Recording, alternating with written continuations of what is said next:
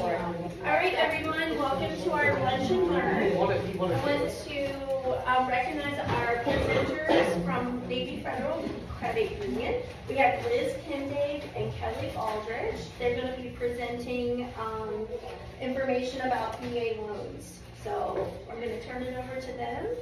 And thanks for coming. Yeah, like she said, my name's Liz. I am on the Winchester 14, which is exclusively for West Virginia, DC, and Delaware. So it's kind of, yeah. And we kind of just want to go over VA loans because I think there's a lot of misconceptions, kind of some pitfalls people think about. They don't want to deal with a VA loan. So we were kind of like wondering if there's any what issues have you guys ran into with like VA loans? If there's something and specifically that you what was it? Appraisers. So when Delays.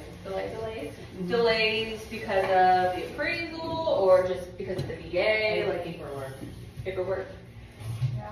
So I think that is kind of a common misconception. There's really not too much additional that's done with a VA loan. Really cover it all. Yeah, we're gonna go over it, but I think hopefully we can work out some of those, or like some of the reasons why some people may not want to go with a VA loan. So yeah. And feel free to stop us at any time if you want clarification or anything. We'll answer whatever we can. If not, we have a team waiting for us to chat them and ask them. Yes. Anything we don't know offhand. Okay. Oh, the clicker. Okay, so what's a VA mortgage? It's just a mortgage that's backed by the Department of Veterans Affairs. And there are other, and offer exclusive mortgage benefits to eligible service members, veterans, and their spouses. There are options for no down payment, so 100% financing. There's no PMI. And you can get 4% for closing costs from sellers. You can actually go a little bit above that, but it's not for closing costs. So if something, they can pay off their debt. They can buy discount points, origination fees. So we can go over 4%. And VA loan right now, some of the lowest rates that you can get. And the maximum loan amount is determined by the property's location and the veteran's available entitlement. So this slide has a lot of information, so we're not Our manager did this? Yeah. Because she hates us. Yeah. So we're not gonna read it word for word, but almost all service members are aware of what a VA loan is, and many are aware that they're eligible for them. And active duty, they're the most likely to believe the misconceptions and not even try to get a VA loan. How many times I get a loan and I'm like, you are active duty, why aren't you getting a VA loan? Oh, well, I'm not eligible, or it's too hard, it's going to take too long, I got to close quick, or I don't want to deal with the VA appraisal, you can't get a house appraised with the VA, things like that. Mm-hmm. Yeah, and another thing about them is that they think that they can only use their VA loan once. That is not the case. They can have multiple VA loans. They can even have multiple VA loans at one time. Yep. It just depends on their entitlement that they have, and they may have to put down a down payment to be able to cover some of the entitlement with the VA loan. And despite all the misconceptions and the myths, once they actually get a VA loan, they're like, oh, that was awesome, and they normally score a 6 or 7 out of 7. So in regards to the entitlement, veterans who are eligible for a VA loan have the entitlement. This is the amount that the veteran borrower may have available to them. And entitlement helps determine how much a veteran can borrow, whether a down payment is required. Just look at the TV behind you. It's easier to go this way. So their basic entitlement is $36,000 for a loan amount above $144,000. The max entitlement is 25% of the loan amount. If VA entitlement is used on an existing property and the member wants to buy another property, this is what I was just talking about with a VA loan, county loan limits will apply and a down payment may be required. But this is something that we can discuss with them. So if they're not sure, nothing that you guys have to try to figure out, you can just say, hey, give Kelly or Liz a call, and we will, figure it out for them. We have a lot of calculators for that.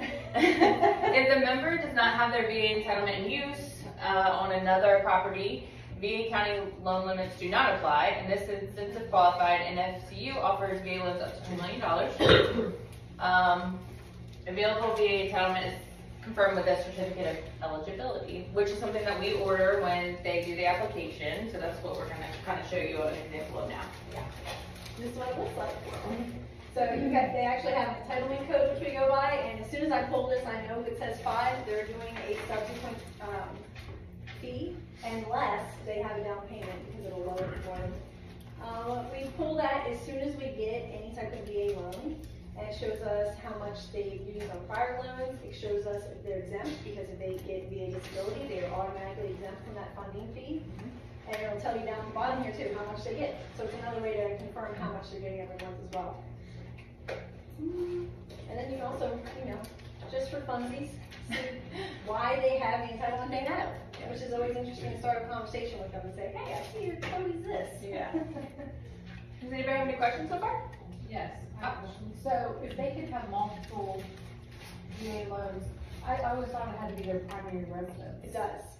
But if they have one and they're turning it into an investment property, it stays behind and they do the new one forward. So they just have to move, okay, so they can't buy, they can't have 2 primaries now. Well, right. Well, they can't buy an investment. Oh, so that's right. They can't go that way. They have to do the other way. They can turn an old VA loan, a home they purchased with a VA loan, into an investment and then move it to a primary, but they just can't do it the other way around.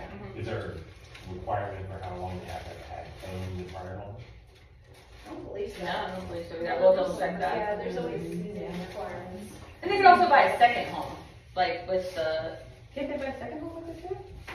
I don't think so. Yeah, I think you're right. I think it has to be their primary. I mean, I'm sorry, I misunderstood. No, I meant they can use their first home as their second home. It doesn't have to be an investment, is what I was saying. So the current loan has to be their primary, but the past loan can either be an investment or a second home. Sorry, that's what I meant. Okay, and this is the current VA funding fee chart. I'm sure you guys are all well aware of the rumor that's coming out that it is going to be lowered. We haven't gotten concrete information yet, but we are really hopeful it'll be a lot lower. Yeah, in the next couple of months, hopefully. Yeah. That's one of the common things that our members will say, well, I don't want to pay that fee. That fee's ridiculous. And you can see how as the down payment goes up, the fee goes down. And of course, if they're exempt, like she said before, with the disability, they don't have to pay a funding fee. They can actually pay the funding fee up front instead of putting it into the mortgage, but they also can finance it as well. And it's calculated based on the loan amount. Yeah. Just in case anyone else didn't know that already. Okay, so this is how you are able to be eligible for a VA loan. You have to be active duty or on discharge that has 90 consecutive days of active service time during wartime, or 181 days of active service during peacetime. If they're in the National Guard or Selective Reserve, they need 6 years. And that's one of the times when people will be like, oh yeah, I'm eligible, I'm in the reserves, and then they've been there for like a month, and I'm like, oh. Yeah, we have a lot of that. I gotta give you bad news right now. Or it could be the spouse of a service member who has died in active duty or from a service-connected disability. And there's a few other restrictions when it comes to a surviving spouse that we have to take care of because they can't get remarried. Yeah, if they get remarried, then it takes that. They can have a boyfriend. Long-term's worth it. Yeah. And this is also something that, you guys don't have to try to figure out. They just call us and we could pretty quickly determine, if they're eligible for the VA loan. Can we do this? So these are some considerations when we're talking about VA loans. So borrower and co-borrower must be married, or both must be eligible veterans. So you can't have your girlfriend or your boyfriend on your VA loan. They have to be your spouse, unless they are also a veteran, and then we would be using the dual entitlement. We do count child care expenses as a liability to debt with a VA loan. So sometimes that could cause, an issue with the debt to income. But if like a family member watches the children, or they have like a letter like saying that, my child is cared for free, or like a stay at home, then that's fine. Then we go with that. They don't have to prove. VA loans have closing costs even if 100% financing, so that's a common misconception. They still have to pay closing costs. You know, there's a lot of third-party fees. There's nothing, and they can't roll it, into the mortgage. Except for the funding fee, of course, which we already talked about. We do pull CAVERS, which is the Credit Alert Verification Reporting System, to see if they've had any defaults, delinquencies, foreclosures related to any type of federal debts. Because if they do, then they won't back the mortgage. I think there are some things that can be done. Like they can contact them and try to work those issues out, and then maybe we can proceed from there. So with inspections, the VA requires a termite inspection, an appraisal inspection, and a final inspection. So with the appraisal, they may have required repairs, and so those would then require a final inspection. But otherwise, the final inspection wouldn't be, if the appraisal goes through, everything's fine, no repairs, we don't need the final inspection. In community property states, there is 10, but West Virginia is not one. The spouse's liabilities must be added to the qualifying monthly debt, and a joint credit report must be pulled. So we don't consider their credit score, but any debts that they have, that basically the veteran would have to be able to cover those debts as well. Yeah, it's a delicate situation. Yeah. Especially if they're separated. Right. So two things, where it says the borrower and co-borrower must be married. Now, I was just informed last week, was able to get a pre-qual from someone that allowed a fiance, and said that if they are engaged to be married, that they were able to go on the VA loan. Would they have a certificate by the time of closing? Yes. That's a no. It's that's a no. You know, and I told them, I said, I've never heard of that. And they says, no, we were able to do it. So, I put some check-ins on that. But last year, there was an announcement from VA and from multiple states, and West Virginia was on the list, that also termite inspections were no longer required. And West Virginia was on that list. There were several states. But the VA hasn't rolled any of that info out to a few states. So like South Carolina and Georgia already stopped them. They were all released at the same date, but for some reason West Virginia hasn't started that, nor Virginia. But this was all printed, it was all put out last year. Where's the disconnect come from things that you see come out on the news and that other states approved and followed suit with VA dropping something, and it had our states listed as another one that would do that, but it doesn't happen? I've asked the same question, because if you actually go on the VA website and check by the regions, West Virginia is one of the states that says it has no local restrictions, which would be a termite inspection. But on our end, when we go into our procedures, Navy Federal still has it as required. And that's what I was thinking, that it's the lending institution itself, because the state was not requiring it anymore. But the lending institutions are not following suit because that's just, they haven't changed the way they do it. It might be, because what I was going to say is a lot of times, anytime there's a change made within the financial, like how we do any type of procedure, it has to go through like our legal team, there's so many hoops that have to go through before the change is made. So that could just be part of it. I mean, not that that's a helpful answer, obviously, but that could be part of it. I thought you were going to bring up about How the buyer can pay for it now. Yeah, the buyer can pay for the termite inspection now. It doesn't have to be the seller. No, the fact that we weren't supposed to even have to do them at all, and so many lending companies don't even know about it. They're like, what are you talking about? I was like, look, this passed. This happened last year. I mean, why aren't you guys getting with the program? And he's like, it's a corporate thing, and it's like, I know, but it was a law. It passed. It's no longer a requirement. Why can't they just, We can bring this to our management as well. We can always, if you give us your card, we can always let you know, like any updates on that. Appreciate it. Yeah, absolutely. I know they do have a chart that the VA puts out that says which areas are more likely to have termites. So that might also be why it hasn't included all over. I'm sure in West Virginia, some of these areas are probably higher infestation rates just based on the type of property. But I would not think so. like where the woods are and everything, where they Termites more in a beachy area than you do the woods from that high humidity. Yeah. You know, so, like, yeah. Yeah, look at the chart, I haven't actually done it. Yeah, like Georgia, we're over 'em. I see on your required inspections, it doesn't mention well. Do you require a well test? No, that's something we hear all the time, sewer and well, only if it comes in on a contract, like the seller already knows there's something wrong, so they're just throwing it in there. Or if the appraiser comes in and does the appraisal and says, oh, this needs to be checked, then yeah, you do. But just right off the bat, no. Yeah. Anybody else? So some things can get brought up because of the appraisal. Yeah. So that's the only thing. So there could be additional later on And speaking of appraisals. appraisals, Do you want to do this one? yeah, so this is always the fun one. This is the one where everyone's like, oh, VA appraisals. Actually, in my experience so far, VA appraisals are quicker turnarounds. I don't know why. Another thing just to point out. I do just want to point out something about West Virginia appraisals. Yeah, well, West Virginia, yeah. We have had a significant delay. I mean, it's gotten better, but we've had significant delays with appraisers in West Virginia. So we use, like a third-party blind system. It assigns the appraiser. That way, it's fair to everyone involved.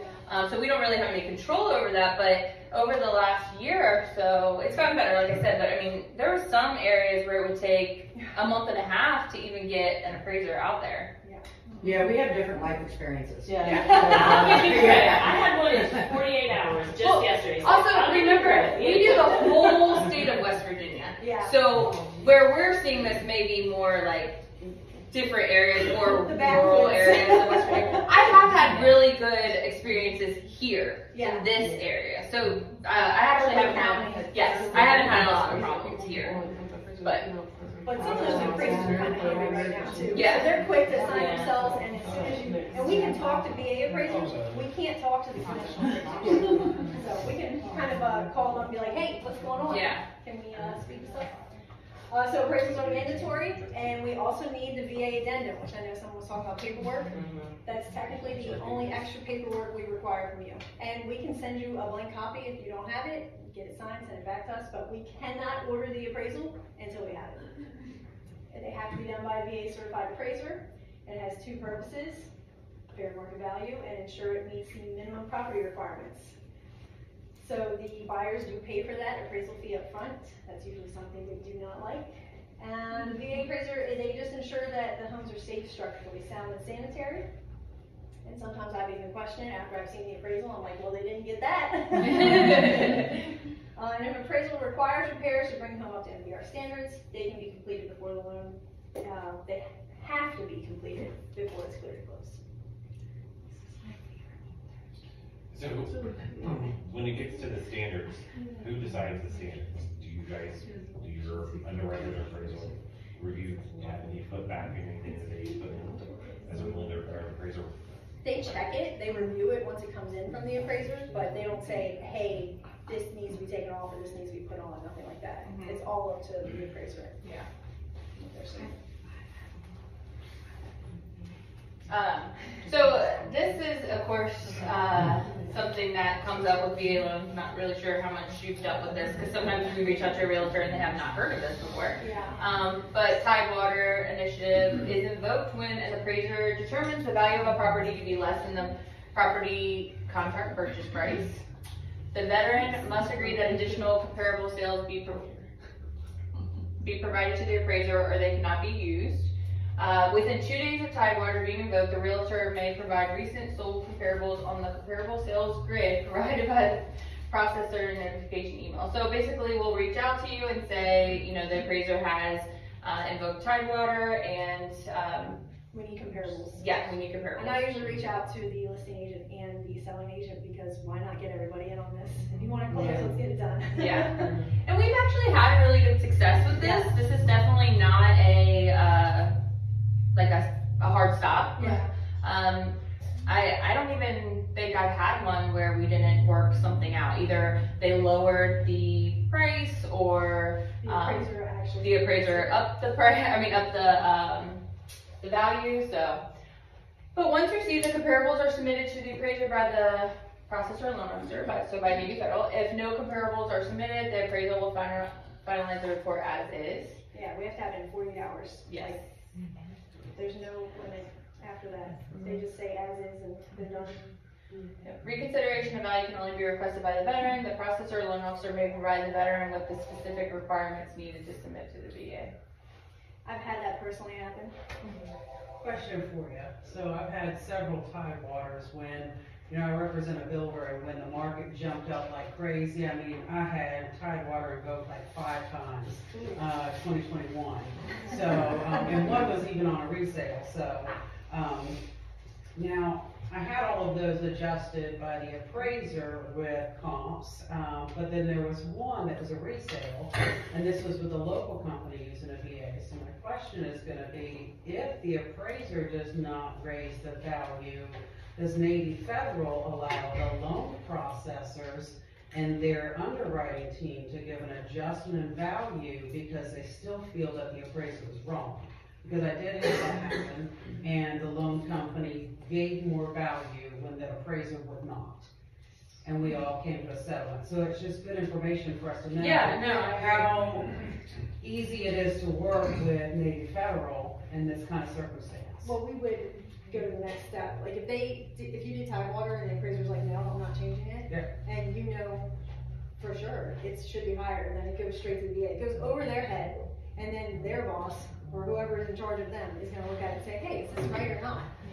Okay, so that must be what happened, Yeah. that they just went right over their head. Okay. And every time I've done it, the appraiser's usually wrong. Yeah, we've got some pretty arrogant appraisers. Yes. We're all used to that. Yeah. You know, but, okay. So once they assign value and say, you know, we don't come to an agreement, we get the value of the property, how long does that value stay with that property for any future VA buyers? Oh, how long? Are they good for 120 days? I think, yeah, I think it's 6 months. 6 months? Okay. Yeah. We never have to deal with it after the fact. We have had to deal with transfer, Yeah. which is a hot mess. Yeah. Yeah. Yeah, like where someone's coming from another bank, another lender, they don't want to deal with them anymore, they come to us, and then I have to just call like 18 times a day to get that other lender to agree to transfer it. Yeah, they don't want us to do that. Yeah, because once it's on that loan or on that property, yeah, it's stuck there for a while. So we just kind of wanted to go over some of the benefits of a Navy Federal VA mortgage. So we are a top 5 VA lender. We do offer rate match, so if the members can provide us with a loan estimate, has to be an official loan estimate from another lender, then we will submit it for rate match. And I think we get that within 24 hours. Usually it's within 20 minutes, yeah. but we Pricing wait test now. doesn't have much to do. Yeah. We do service the mortgage for the life. So they would always call Navy Federal if they had any issues with their, you know, their payments or anything of that nature. Competitive rates, kind of back to the rate match. But you know, we watch those rates. We watch the rates of all the other financial institutions, and we're very competitive with the VA rates. We can close in 30 days. I know that there's been common, or something common we hear is that Navy Federal can't close in 30 days. That is an issue that when, you know, when housing went crazy, like in 2020, 2021, yeah, it did, there was some delays with closing, but we are definitely at closing in 30 days, sometimes even sooner if we need to, depending on, you know, how quickly we can get all the documentation and everything. We are, as loan officers, available on the weekends. Of course, there may be delayed response as it is a weekend if we're not at home, but we do have an 800 number that you can also call that we have weekend coverage. But we have cell phones, you can call us, you can text us, and we can, you know, give you pre-approval letters, you know, answer any questions.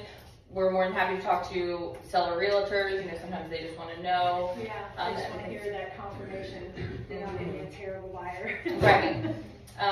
We are starting to offer verified pre-approvals now, so that is a big deal. A lot of people like that, so that's also something that we can help with.